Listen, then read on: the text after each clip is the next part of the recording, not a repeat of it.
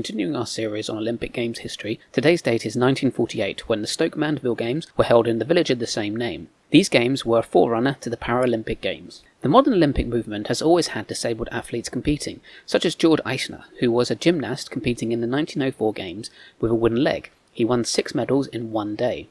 More disabled athletes would compete in the Games, but no major international effort was put into creating a separate Games for them. That is until Sir Ludwig Goodman came along. He is the primary organiser of the Stoke Mandeville Games. He was a Jewish doctor specialising in neurology. He had to flee Germany in 1939, and it was the Council for At-Risk Academics that helped him eventually gain British citizenship. He was asked to set up the National Spinal Injury Centre in a hospital in Stoke Mandeville, Buckinghamshire. The hospital had many veterans as patients, and to encourage them to work past their injuries, Goodman organised sporting events for them. He was a firm believer that sport was an important method for therapy. This led to the hospital hosting its own games on the 29th of July 1948, the same day the Summer Olympic Games opening ceremony was held. It was called the 1948 International Wheelchair Games.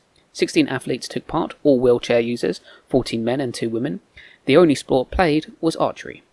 The sporting event would grow to become the first Paralympic Games, which will be the subject of our next video. To remember this date, let's imagine a blank target and then fly multiple arrows forming the number 194. Once formed, 2 wheelchairs come in, and they take the place next to the 4, forming the 8. 1948, the first Stoke Mandeville Games, forerunner to the Paralympic Games. Thanks for watching.